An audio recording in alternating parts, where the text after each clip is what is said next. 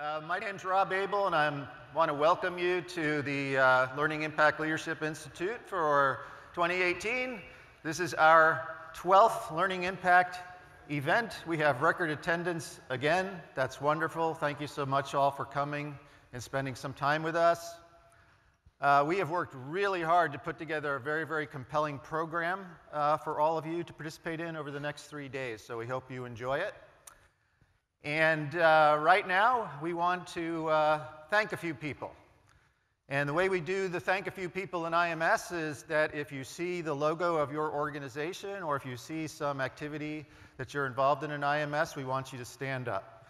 It's only going to be for a minute or so, but we want you to stand up. We want you to stay standing until the end when we all clap. How does that sound? You guys ready for that? Can you handle that? I know it's early, but hopefully you're awake. All right, so let's start with our sponsors. First of all, our diamond sponsors. Anyone that's a member of a diamond sponsor organization, please stand up. Very good.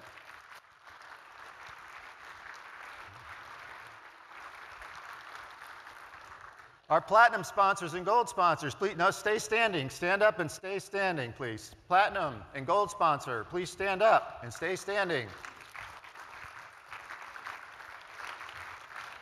Our silver sponsors and bronze sponsors, please stand up and everyone stay standing. Thank you all for your leadership. Any of our industry partners that are in the room, if you see your logo up on this page anywhere, please stand up and be recognized. Any of the industry partners, and everyone stay standing. Any of our IMS leadership activities, participating in any of the IMS leadership activities, any of the IMS work groups, please stand up. Please stand up and everyone stay standing. And finally, if you're an IMS member, if you're especially one of our regional groups, IMS Europe, IMS Korea, IMS Japan, please stand up. Please stand up.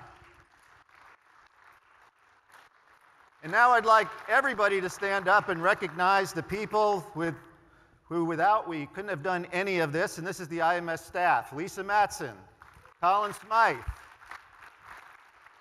Tracy Fandel, Mark McKell, Sandra DeCastro, Mark Luba, Sam Burke, Tara Jenkins, Marcus Gilling, Jill Hobson, Jeff Bohr, Mark Ramone, Karen Dottery, Kevin Lewis, Derek Haskins, Matt Pasowitz, James Rissler, and finally, Phil Nichols.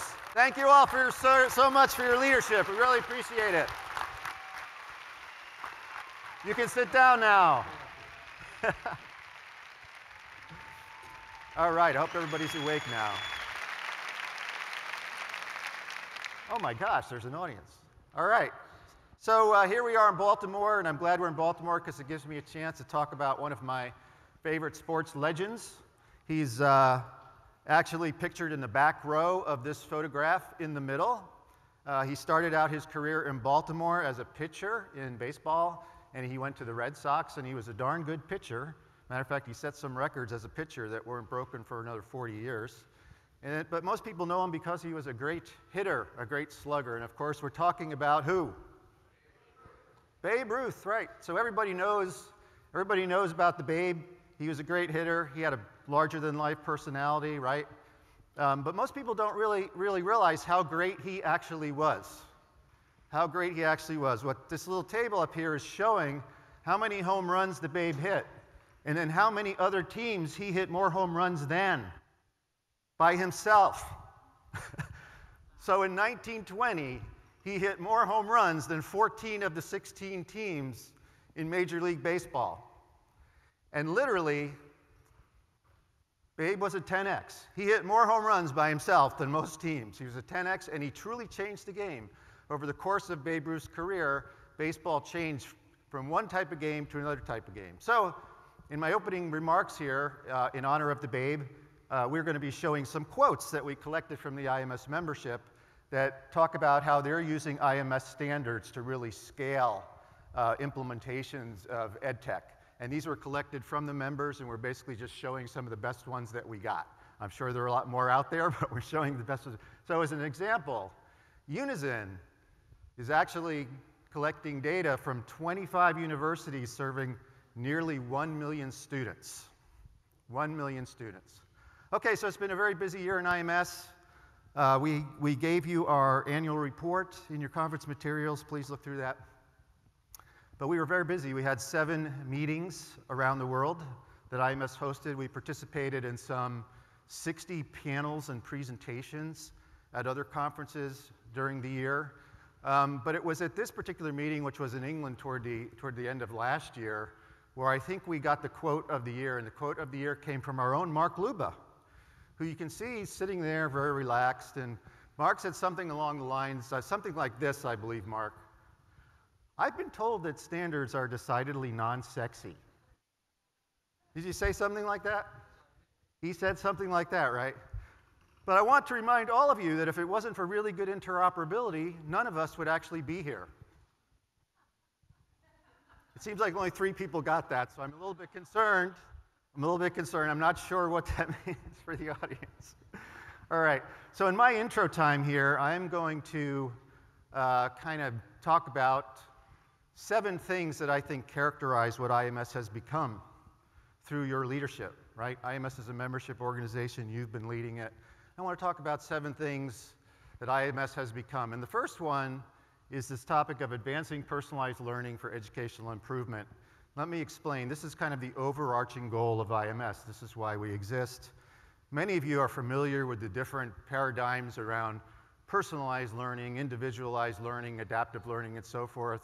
This concept has been around for a while. This particular picture came from Boston Consulting Group from 2011. I think we're all familiar with this idea, and basically this is the role that technology can play in learning. Personalized learning, making learning better, and I think we all agree with that. It's part of the IMS mission. But when I think of personalized learning for educational improvement, I kind of think of it as 2 pieces. One piece is that individual piece, that learner piece, helping the learner develop their own agency, use their learning experiences to apply to new opportunities. But I also think of the institutional perspective, or the perspective of how do you improve the process of education? How do you improve the process of education? So these are things that institutions care about, or in more informal settings, just educators care about. Student success, competitiveness, distinctiveness, and so forth. And I really think in IMS, we're coupling these 2 things together to really help create the future of education. Second thing I wanted to talk about is defining and enabling EdTech and business and innovation ecosystem. So ecosystem is a very popular word nowadays. Everyone's using the term ecosystem. Well, I think in IMS, we're actually defining an ecosystem. We're defining what an ecosystem actually is. I like to use this map paradigm to talk about ecosystem. This is a map from the 2nd century. This is a map of the world in the 2nd century from the perspective of Greece and the Greek society. As you can see, it's pretty limited. It's a pretty limited view of the world. You've got Europe there, and you've got a little bit into Asia, and so forth.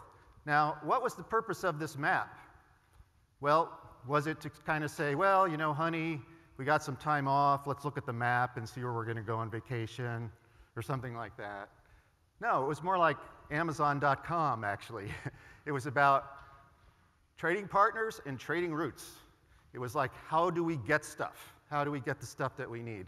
So when I apply this model to EdTech, in the EdTech ecosystem, I think of the destinations as the product categories, the current product categories, the emerging product categories, and the interoperability required to connect those product categories together for a productive user experience. Now let's just talk very briefly about the motivation. The motivation, both then and now, is commerce. That's the primary motivation. We're basically trying to create commerce. Most of us in this room are some way either buying stuff or selling stuff. Let's face it. But what's the overarching larger goal? It's this: personalized learning, educational improvement. So it's very important to keep that in mind as we go forward here. Now we're talking about a very specific kind of ecosystem in IMS. It's called a business ecosystem. It's not a biological ecosystem of amoebas and stuff like that. It's a business ecosystem which has three characteristics. One is there's a network of organizations that are working together. The second one is that they're sharing a common technological platform. And the third one is that they have shared risk in that platform. They either all succeed or all fail together. It's very important to have those three things to actually have an ecosystem. So what is our ecosystem platform? It's standards. It's standards. IMS is not building a platform. We're basically creating standards that are at the core of the ecosystem, and most of you or all of you are familiar with these standards. So essentially what these standards become in terms of our map paradigm is they become the information pathways between different types of products to achieve certain types of goals in terms of either IT integration or improving educational experiences, and hopefully both. So another quote here. These are just some of the testing stats from IMS for 2017. You can see them yourself. Pretty impressive. These are using our test systems in IMS for standards. Vital source. 1,000 LTI integrations, nearly 56 million LTI launches in 2017. 56 million. Okay, the third thing I want to talk about is advancing pivotal transformation technologies. So this is a map in 1490 of from the European perspective. And as you can see, it's a little bigger. It's a little more filled out than the previous map. This is the map about 40 years later. It's empty. Half of it is empty. Half of the world map is empty, right? And the point I'm trying to make here is that we're just in the beginning of the ed tech revolution. We're in the very beginning. There are going to be many more innovations. There are going to be many more endpoints in our map than we can even conceptualize at this point in time. So it's very, very important to do interoperability well, to be in the middle of those innovations. So IMS has 5 focus categories. You can see them on our website. You can see them in the annual report. But these are the areas that we're hunkered down on because we believe that we need to help invent these categories. Not just see them happen, but invent them, be right in the middle of the development of these categories. And this set of categories will evolve, just like the map is going to evolve in the future. But we see IMS as an organization that has to be involved in those endpoints in order to do the interoperability piece well. And also, to get to the future, in defining that map, we need research. We need research. So how do you do research? Well, you can use the interoperability standards to do research. That's the point. We're designing the interoperability standards so that we can understand what's getting transacted via these products and what's useful and what isn't useful, and how we create seamless experiences for users and understand the usage of products as well as the efficacy of products. And as a community, this is very, very important for IMS, for the future of IMS and for the future of this whole EdTech industry. Because as we all know, educators and institutions want proof. They want proof that we're improving education with our products. QTI, very impressive. 28,000 items delivered and scored per minute using QTI. 28,000 per minute. 172 million caliper events per month. This is big scale stuff, right? Purdue, 32,000 students, collecting data from 32,000 students. Pretty impressive scale with some of these IMS standards. Now I want to talk about the actual core interoperability standards themselves. This, of course, is the part that most people think IMS does, which, of course, we do. We do a very good job of this. But here's what I'm going to talk about some of the announcements that have come out this week, so hopefully at least briefly touch on them. You're probably going to have to read the press releases and so forth to really understand them in depth. But quote about LTI, Cengage, 78 titles for LTI deep linking already so far this year. So you're guessing that the first announcement I'm going to talk about is LTI Advantage. We announced today that we're making great progress on the LTI Advantage early adopter program. We have 19 leading product companies involved. We also have an endorsement letter that's co-developed by suppliers and institutional members in higher ed to really explain why it is so important to have a common integration platform.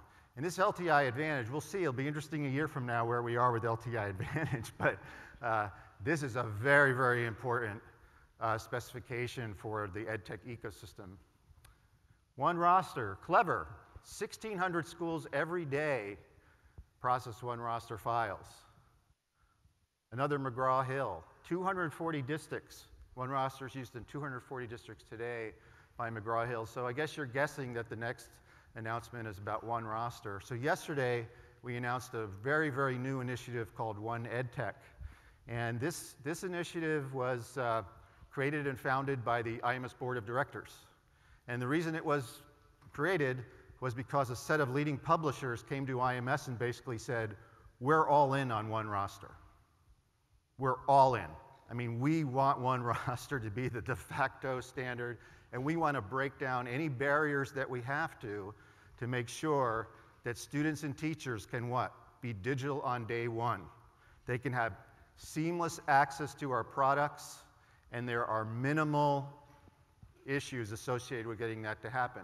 So essentially, it's an adoption initiative, and what's happening with one roster right now is there's a set of content suppliers. It's very early, it just started, and there's a set of districts we're working with basically to figure out how we take the great progress we've made so far with one roster and take it to the next level so that it's even that much easier to adopt, because everyone knows that 0 is Rob's favorite number. 0 time and cost integration. 0. And I do mean 0. I don't mean 0 plus something, I mean 0. It's learning. 2,000 thin common cartridges.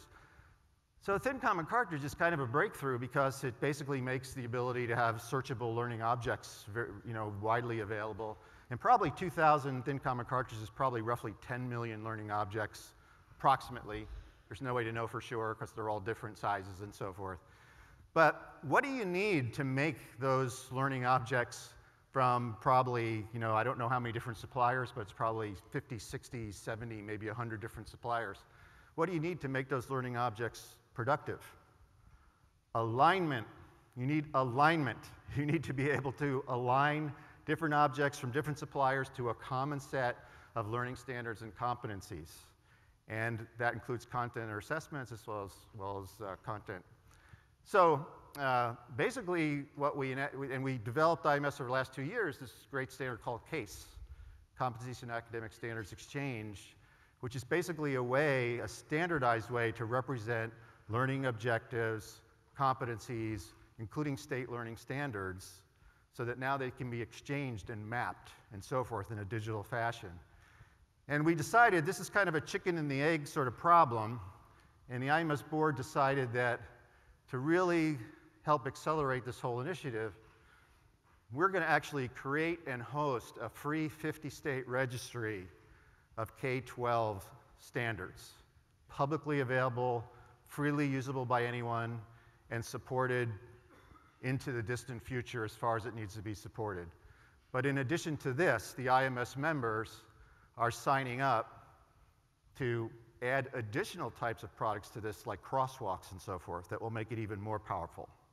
So we're really trying to break the logjam that we've had around this being a blocker to adoption of large-scale digital products, right? So that's another major announcement that came out yesterday. And finally, we're going to talk about a little bit about open badges, because I know for a lot of you that's your favorite topic, right? Badges, digital credentials. 1 million badges, IBM, 150,000 per quarter. So one of the most important announcements we've made, probably ever in the history of IMS, in its 20-year history, was made in February. It was made at our February meeting, and it was about this. It was about the availability of Open Badges 2.0. And not only that, but the adoption of Open Badges 2.0 by the leading badging platform. This is a complete breakthrough. It's hard to tell now, I know, but this is like the advent of the LMS 20 years ago, in my humble opinion. These products and this specification are going to be so important because they allow students, learners, to have agency in terms of their own digital micro-credentials, in terms of their own learning, to actually exchange those in an interoperable way that isn't centralized. So this is a stream breakthrough, I feel, and it's going to be very, very important. That was February. Okay, so now we're kind of talk about how. We kind of talked about the what we do. So how do we do it? Well, we're kind of inventing a new generation of leaders. What's new about them? They work across boundaries. They work across boundaries. So, you know, you look at something like the Next Generation Digital Learning Initiative from EDUCAUSE, IMS was right in the middle of that, right in the middle of that. And this issue of EDUCAUSE review in the summer, every article mentioned IMS and was written by someone closely associated with the IMS community. That's pretty substantial, right? Because this is a mainstream IT magazine, right? This is not a magazine about standards, right? But that just shows you how IMS gets in the middle. But then, of course, just as equally important, IMS is getting in the middle of defining what do we actually mean by ecosystem. Because let's face it, we don't actually really know exactly, but IMS is leading that discussion, and that's very, very important. But how do we work across boundaries? Well, we work across the traditional curriculum, instruction, IT boundaries.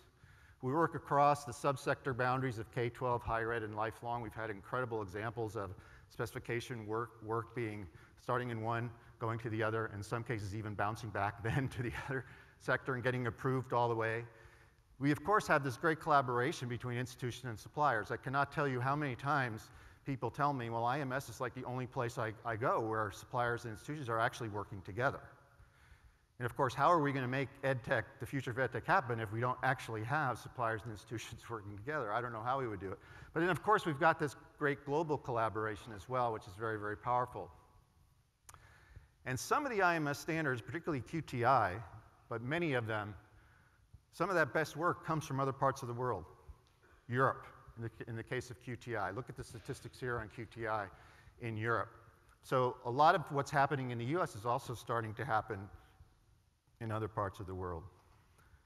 So the sixth thing I want to talk about is what I call our committed collaboration. I don't mean like committed like to like a health institution or something like that. I mean actually committed, a collaboration where there is commitment. Not just a collaboration where we walk in a room, we talk, and then we walk out and we don't have really any commitment to each other, but really commitment. And IMS is doing well in terms of our community. It's really, for me, difficult to fathom because 12 years ago, I think we might have had 100 people collaborating or something like that. I don't know what it was. Lisa probably knows what it was. We've got 3,600 people collaborating through the IMS community now. In 1 year, IMS facilitates roughly 500 meetings. 500, meaning work group meetings, meetings where work actually gets done. That's pretty impressive. That's pretty large scale. And this all gets to critical mass. You've got to have critical mass if you want to move the market around standards. It's the only way. A good standard by itself will not move the marketplace. One example is University of Kentucky, where they're integrating with 22 different systems. Many of those systems are not IMS members, but the IMS market pull is so strong that those other organizations are, of course, implementing IMS standards even though they're not members. And this year, we're actually at this conference for the first time talking about a new type of partnership with venture capital organizations, and we're starting with New Markets Venture Capital, or New Markets Venture Partners, who you'll actually see during this conference. We'll be conducting some panels. But this is a way for IMS to get involved with some of the up-and-coming companies in the space. It's a new type of partnership. And finally, I wanted to talk about focused investment partnership. So what IMS has become over the last 12 years is really kind of a force multiplier in terms of your ideas and how to create interoperability, standards, and ecosystem. This is all in the annual report that we gave you, but the significant thing about this, other than the growth has been amazing. The growth has been 9x in 12 years. And it wasn't from a small base for a standards organization. At the time, 12 years ago, we were already the largest standards organization in the education space. And since that point in time, we've grown 9x. And most of the other standards organizations have shrunk. They haven't actually grown at all. They've actually shrunk. So the interesting thing about this, though, is that because of that committed partnership, because we're all essentially investing in the same thing, interoperability, there's incredible return on investment here. So if IMS is investing $5 million of revenue every year, I guarantee you that that's a very, very small percentage, maybe 10% or 5% of the actual spend across all of the members on IMS. So we're looking at probably a $50 to $100 million kind of investment every year in what IMS is doing. It's a contractually committed investment, it's a membership model, and we're all basically, may not be working exactly on the same thing, but we're all working towards this interoperable ecosystem. And that's very powerful. And the membership model makes sure that we are responding to the sector. We're responding to the sector. We're responding to suppliers, K-12 institutions, higher education institutions, and so forth. And so why do they do it? Why do they join? Because the ROI is great. The return on investment is very, very good. Basically, this enables institutions to do things that probably otherwise they just couldn't do. Or if they did it, it would cost them 100 times more than it's actually costing them to do it, based on the IMS standards and essentially the IMS network of organizations that are all working together.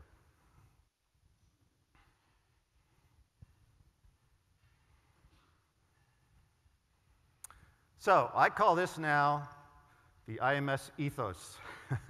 the IMS ethos, the overarching goal, advancing personalized learning for educational improvement. The what we do, defining the enabling EdTech ecosystem, advancing pivotal educational technologies, and developing the standards-based ecosystem platform. The how, fostering a new generation of leadership that works across boundaries, catalyzing a committed collaboration, and focusing community investment towards a common goal.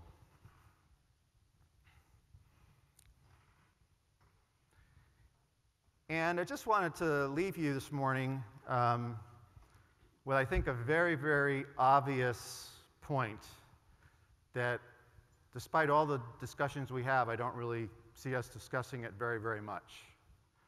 And I think that obvious point is that when you look at the members of IMS, we're leaders in the education space. We understand that for education to get where it needs to get, we need significant advancement in terms of what we're doing. We need to get a lot better, not just in meeting the needs of today, but certainly in meeting the needs of tomorrow. And we all know that. That's one of the reasons why we're here, right? So then the question is, well, how do you actually get better? How do you get better? Well, we have a lot of really great associations where people talk to each other and they exchange ideas, and that's wonderful. But what IMS has become is something a little bit different. IMS is something where we're actually building stuff. We're building stuff together that will help us both improve costs, but also enable greater innovation.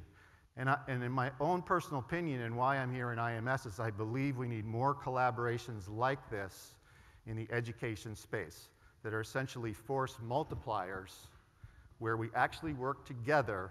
Because let's face it, we kind of have two options. We can all do, the same thing independently, or we can all do the same thing together. And I think it's pretty obvious that if we all do the same thing together, and if we can figure out what those same things are, that's a very, very powerful collaboration. And I think that's what IMS has become, an organization where we can do that. And you might ask me, well, where will IMS go in the future? Well, it's up to you. You're the IMS members. Thank you very much. Really appreciate it.